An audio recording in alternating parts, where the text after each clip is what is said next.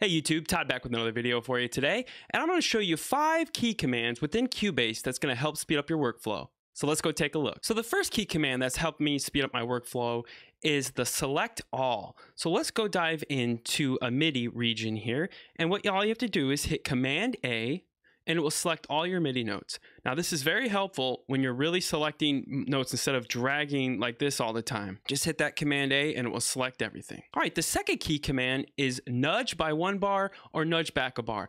What this is, I've had this set up on my numpad key for the plus and minus. So plus nudges the playhead by 1 bar and the minus goes by 1, like this, as I've shown you. This is truly speed up my workflow when I'm organizing a song or going through it. I just can nudge by 1 bar, especially when I'm recording. It just goes a lot quicker. And where to find that is you go to your file, and then you go to your key commands, and it's under the transport folder right there under transport, and it's called nudge plus 1 bar or nudge minus 1 bar. Very helpful. Okay, the third key command that's really helped my workflow is window zones. And I have this mapped to my keyboard as the letter E.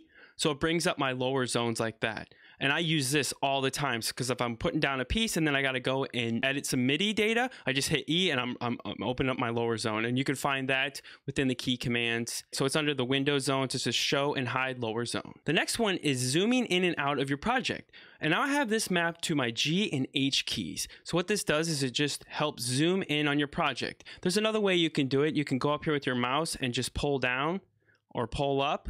But I find like when I'm using key commands, my hands are just right there at the keyboard. Like let's say if I'm editing some MIDI range down here and this is too big, I need like that. So really helpful. The fifth and last one is navigation. So I have on my numpad key, if you hit 1, it will go to your marker that you have set up here. So let's say I'm playing the track and I need to go back here. I just hit 1, it will take me there. Another one is the period on the numpad. That takes you to the beginning of the project. And also the asterisk on the numpad is record, and it will start recording for you just when your hands are right there and doing. So I really utilize that a lot, those 3. So you get a 3 in 1. So this last one's a bonus one. It was featured in a video that I've already done for template tips. It's just show and hide track data. So like right there, so I have this mapped to my semicolon and then the comma. So what it will do is it will show when I hit the comma, it will just show tracks that have no data, just whatever has MIDI data. And then when I hit the semicolon, this just shows all my tracks within my template. So that's just a little bonus one. Where you can find that is you go to your key commands, channel and track visibility, agent show all track channels. Like I said, it was featured in a template video, but some people might not watch that.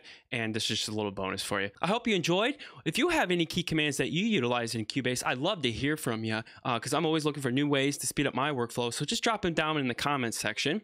And as always, I really appreciate you watching. If you like this video, just hit that like button. If you're new to this channel, please hit the subscribe button. I'm sure you can find a bunch of videos on here that can help you, especially with Cubase, with composing, all sorts of stuff. So just take a look at the channel and be sure to take a look and subscribe. As always, thanks for the support. Thanks for watching, and I'll see you on the next video.